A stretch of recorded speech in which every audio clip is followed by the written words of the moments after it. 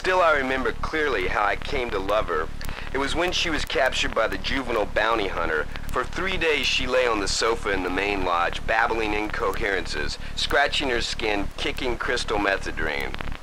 Her hair was dark blue, filled with a dry gelatinous substance. It stuck out stiffly in the air. But what really caught my eye was what she'd scribbled on the rubber border of her sneakers in purple permanent ink. Glom, glom, glom, glom, glom, glom, glom. Conglomerate. All the way around the shoe, ending in a frowning smiley face. She knew something, it seemed, of the despair of the human condition, of the destruction of individuality. I don't know, but I fell in love with the idea of her awareness, although at the time she was completely unaware, oblivious.